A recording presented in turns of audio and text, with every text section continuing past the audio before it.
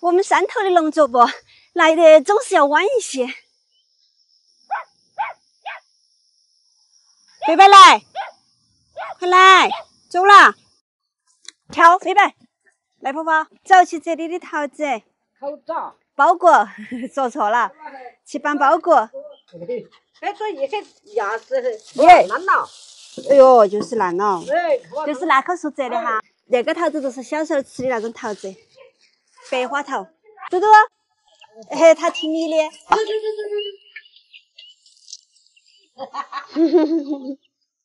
赖婆婆家的那只嘟嘟长好大了。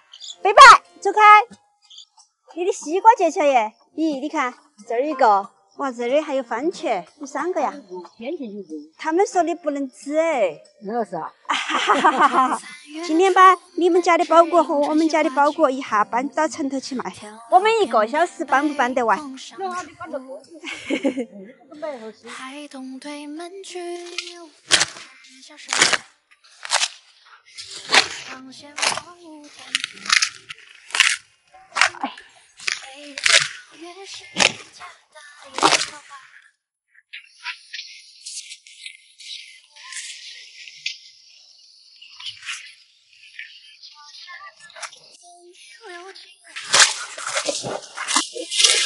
那种包裹还是有市场，它那个毛豆都可以吃得了呀，吃嫩毛豆。小丫丫，那个牙子长得快哟。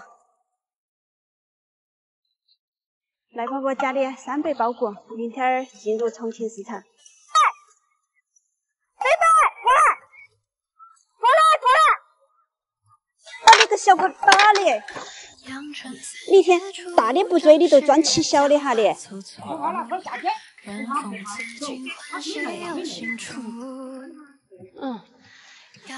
背到屋头去。赖婆婆，这些包裹明天肯定很受欢迎。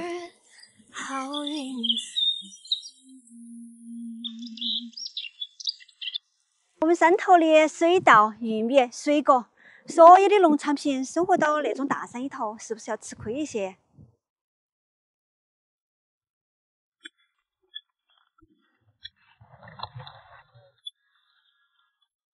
那样的天子椒，你们敢不敢挑战嘛？它比9叶青还麻，还要香。我们山上现在大量在采摘了。他们是手动的，他们都是用的电动的，他们欺负你嘛，你们都拿。我没见过那个插电的。它是一样的噻，它省力气噻。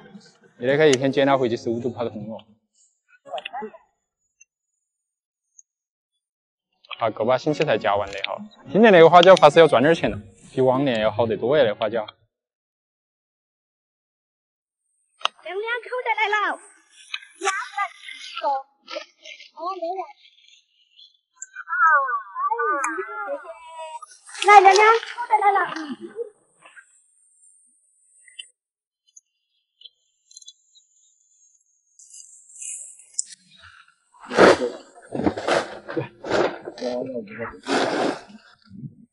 亮亮，那个大的太阳绿不？你不戴个帽子？吹不到风，带起。我们山头人喜欢的那种又香又麻的花椒，我明天必须要把它带到城头去，让城头的人挑战下那个味道。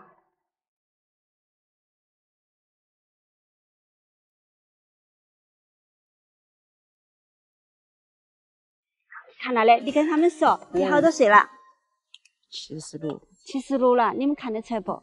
他做事情麻利得很。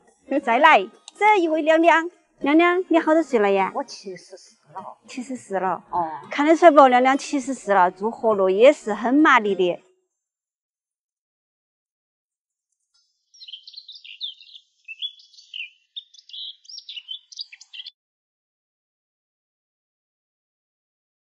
亮亮，你为啷个多牙子啊？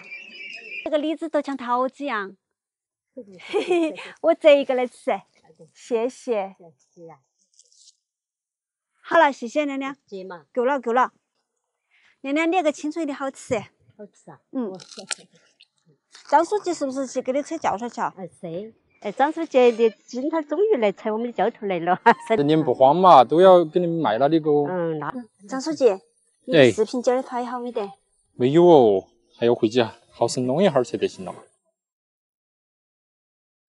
发给你们的那些教材都是我们现挖现发的，那些教材都是从农户那点收来的。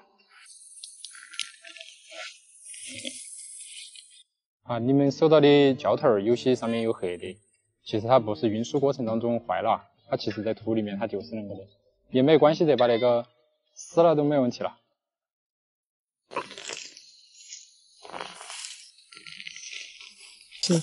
头是不是？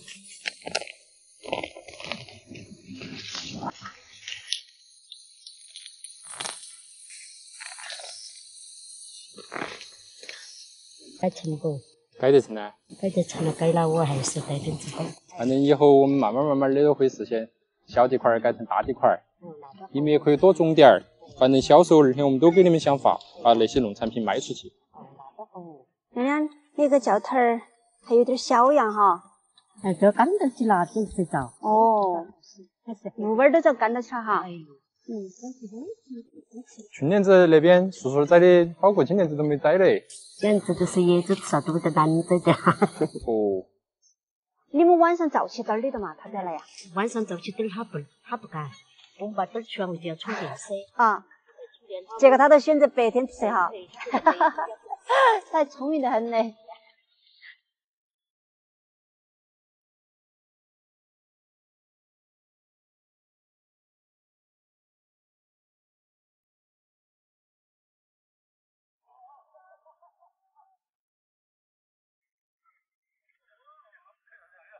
叔叔给你做的情侣一折哈。咦啊！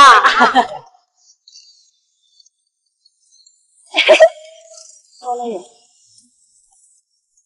哎，好舒服哟！编一只草孩要有好多根胡桃。今天赶场，我不卖东西，我来买东西。乡村长镇赶的都是热闹，赶的都是那个气氛。咦，娘娘，那个是你采的杂卷呀？这是牛肝卷儿，这是石灰卷儿，好多钱一斤嘛？哦，5块钱一斤。在我们农村，一年四季都有笋子吃，那个笋子都是夏天的笋子啊。3块、4块，来，娘娘，谢谢。好，快死的卖。拜拜。那是我赶长镇的标配，包谷粑必须要吃2个。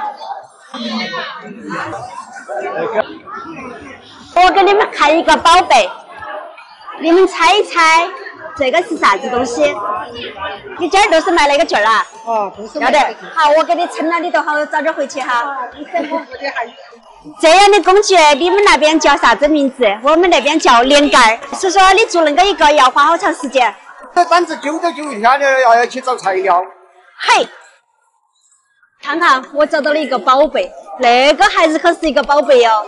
那个孩子好多钱算？叔叔？这个也是的，那个20。我来帮你卖草孩儿，要不要得？要得可以。你看，我的孩子跟叔叔的孩子比较，你们喜欢哪种孩子？1斤350万人四川，大多数农村的那个孩子。哦，以前那个川军是不是？那个草孩儿好不好卖嘛？那个如果碰到人来的好卖，那个行。那个样子，叔叔。那些草孩儿我们今天都不卖了，然后今天你把我带到你们屋头去，我想见下儿亮亮，看他是啷个样子编那个草孩儿的。蒙古草你要我吗？你没有我吗？叔叔你放心嘛，我给你想办法，我给你想一个另外的办法。叔叔的那啥子口袋嘛，叔叔去开车去，我帮他收摊儿，他带我回去看下那个手工鞋子是啷个编出来的。叔叔，那个镇子今天卖没得嘛？啊？那个镇子今天卖钱没得？没钱，一个都没卖出去啊。好。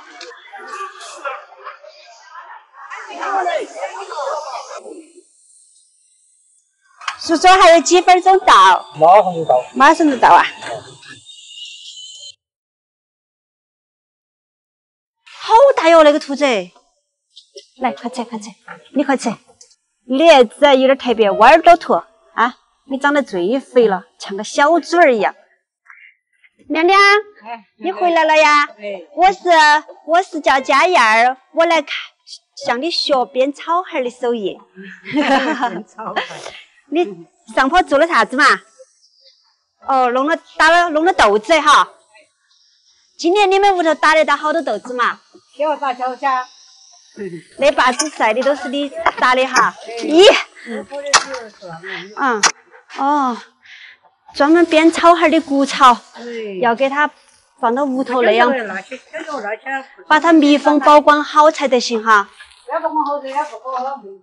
哦，不能够放到外头露天，放起的话它都会霉，是吧？张娘娘，你们一家人都是手工艺人哦，每一个人都是手艺人。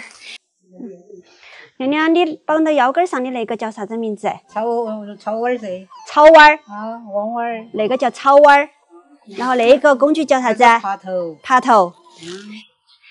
耙头有1颗、2颗、3颗、4颗、5颗、6颗耙齿哈。娘娘，你编那个炒馅手艺从好久开始编起的？啥子？当娃儿都编的。当娃儿都开始，45岁。45岁就开始编那个手艺活儿。我在菜市场遇到苏叔叔，我还以为那个炒馅是苏叔叔编的，结果是你张娘娘编的嗦。那个麻穗也是你自己搓的啊？那阵当娃儿的时候编炒还编得快些哈。手有纹路了，这个一直搓。几下就搓起来了，对。哇，那搓不转，这不弄的菜油要把它给勒了。哦，上面弄的有菜油。娘娘，你那个工具叫啥子？磨刀啦。磨刀。啊，要烤它更色的时候，要把它卡紧哈。把它装点回来吧，慢一点点的。工具是苏叔叔给你做的啊？他给你定做的哦，独一无二的，你那个工具。粘了，它打下来也得粘黑面。娘娘，你那边啷个要换一个池子了呢？打得起宽窄哦。那个是尖尖，要打那个长长，那个都没那个标准。凭手感来哈。啊，凭手可以的。娘娘，一般你编的那些东西都是叔叔拿到街上去卖啊？啊，你没读过书，你也不会算账哈？懂不懂放到网上去卖？就在屋头都可以把你的炒馅拿来卖出去，那个样子就叫在网上卖东西。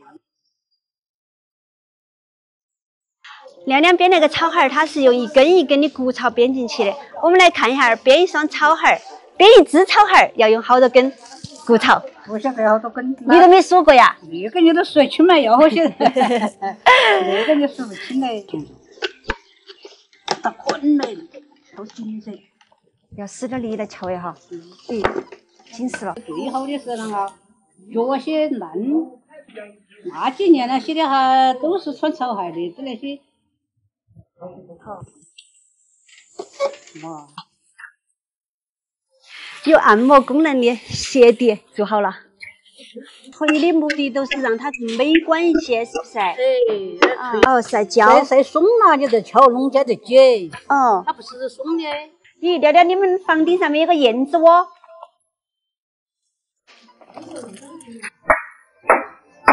做那个连盖爸爸是不是？嘿，我猜到了。啊，那2天卖那个连盖好卖呀哈，50块钱一个，还是可以。那50卖不起啊？30块钱一个呀。来给你们看看，那个屋是苏叔叔的工作室。哇，那些工具真的是太熟悉了。1、2、3、4、5、6，哇，这里还有2个苏叔叔的工具。那个叫推刨，大大小小的好齐全哦。那些木工用的工具我太熟悉了，因为我自己的爸爸也是木匠，但是我爸爸已经不在了。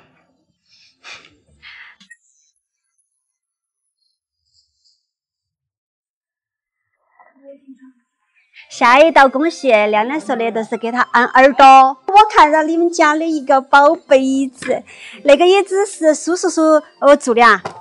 那个板凳也是叔叔弄的哈。老人要坐，该坐起来安逸些。对，那个好舒服。哇，好舒服。嘿，我也来告一下。那叔叔还贴心哈，你看他做2把，他说我们年纪大了，一个坐一把。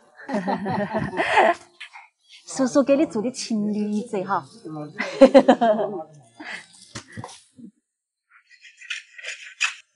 第2个耳朵出来了哈。纯天然的。